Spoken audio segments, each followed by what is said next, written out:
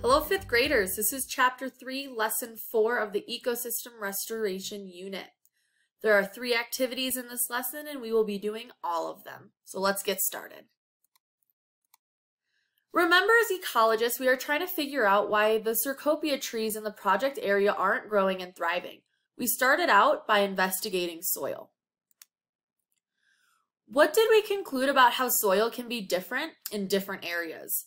To answer this question, write the answer in your Chapter 3, Lesson 4 activity packet in a notebook.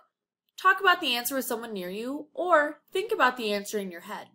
Pause the video and answer this question. To help figure out what's going on with the soil in the project area, a scientist at Natural Resources Rescue has been studying soil and plants in a laboratory and has sent us new data. Remember, we are looking at our Costa Rican rainforest. We have a project area and a healthy rainforest. She planted 2 of the same kind of plants, one in nutrient-rich soil and one in nutrient-poor soil. She measured them at the beginning and at the end of 6 months. So let's look at the data. So we've got our plant in nutrient-rich soil. This is the beginning. And this is after 6 months. So I see a significant amount of growth. And then this is a plant in nutrient-poor soil at the beginning and after 6 months. There's some growth, but I don't see a whole lot. Let's look at the data a little bit closer. So this is for the plant growth in the nutrient-rich soil. Our table has April 1st and then 6 months later on October 1st. Which is the date of our observations. We have the weight of the plant and the height of the plant. So at the beginning, April 1st, the weight of the plant was 0.5 kilograms or 1 pound, and the height was 15 centimeters or about 6 inches. On October 1st, 6 months later, the plant had a weight of 1.5 kilograms or about 3 pounds and a height of 30 centimeters or 12 inches. This is the plant that grew in nutrient-rich soil with a lot of decomposers. How did the plant's weight and height change? To answer this question, you can write the answer in your Chapter 3, Lesson 4 activity packet in a notebook. You can talk about the answer with someone near you, or you can think about the answer in your head. Pause the video and answer this question now. Now let's look at the plant growth in nutrient-poor soil a little bit closer. So again, we have our date of observation, which is April 1st or October 1st, and our weight and height of our plant.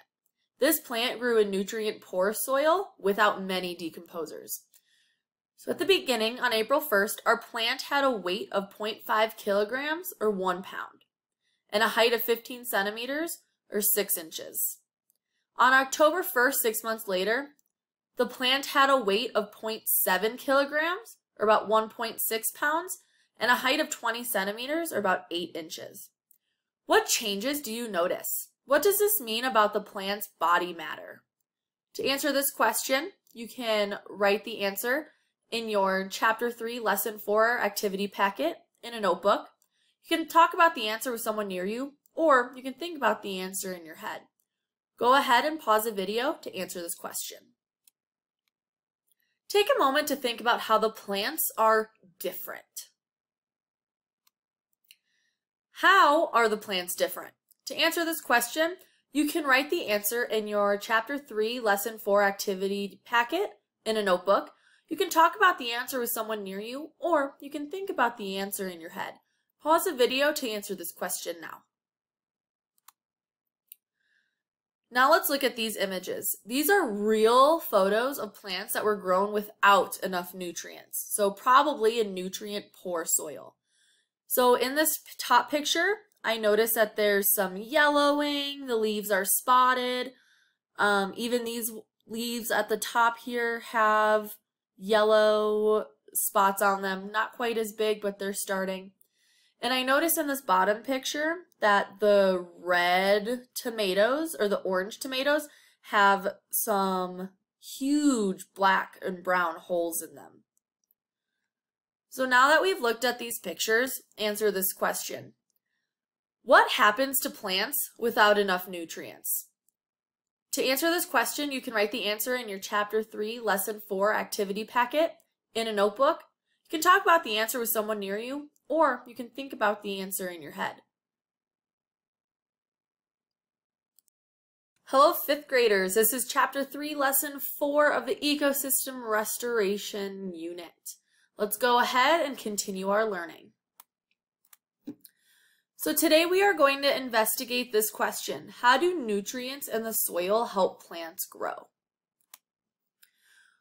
We can use the sim to help us figure out what nutrients do for plants. As ecologists, you will need to observe the plants in the sim very closely. We're going to change the ecosystem so nutrients disappear from the soil and observe the plants. To open the simulation, you can log on to Amplify, click on the Ecosystem Restoration Unit, and then click on the orange box with a 1, or you can keep watching this video. I'm going to go ahead and open the simulation now. So remember, when we observe the simulation, we want to keep our focus on the plants. I'm going to go ahead and press play and speed up by 2. So as we observe our simulation, let's focus on the nutrients, which are our purple triangles, and our plants, which is right here. So I am seeing a lot of water and nutrients go into the plant through the roots, and that's giving it some more energy to give food matter to the rabbits and to the mushrooms. Let's observe for a couple more moments. So again, I see the nutrients and the water going into the plant through the roots, which is giving the plant energy, and it's also allowing the plants to give food energy and matter to both rabbits as well as decomposers.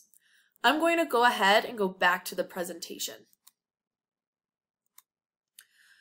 So, if we were to remove the decomposers in the simulation, the plants become really unhealthy and start to wither.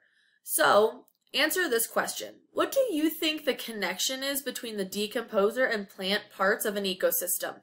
Why do the decomposers seem to affect the plants? To answer this question, you can write the answer in your Chapter 3, Lesson 4 activity packet in a notebook. You can talk about the answer with someone near you, or you can think about the answer in your head. Pause the video and answer this question now. I also want you to think about this question. What do nutrients do for plants?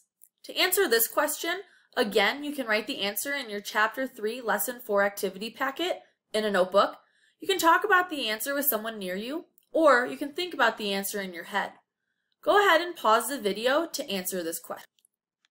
Our next question is, how do nutrients affect an ecosystem? You can answer this question the same way you've been answering the other questions earlier in this lesson.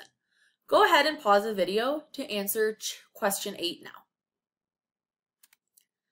So we learned about the role nutrients play in creating bigger and taller plants. Remember our plant and nutrient-rich soil at the beginning and after 6 months compared to the plant and nutrient-poor soil at the beginning and after 6 months.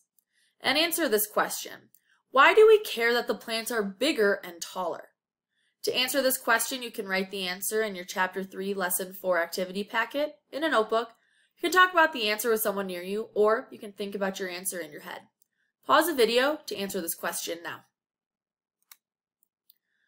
One really important vocabulary word that we've been using a lot this chapter is nutrient.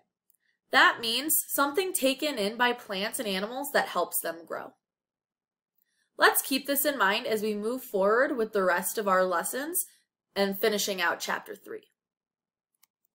That is the end of Lesson 4. I'll see you in Lesson 5.